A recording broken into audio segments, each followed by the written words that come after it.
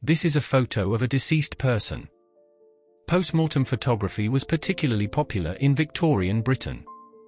From 1860 to 1910, these post-mortem portraits were much like American portraits in style, focusing on the deceased either displayed as asleep or with the family. Often these images were placed in family albums. Today, post-mortem photography may seem macabre to us. But to the Victorians, it was a way to cope with ubiquitous death and memorialize lost loved ones.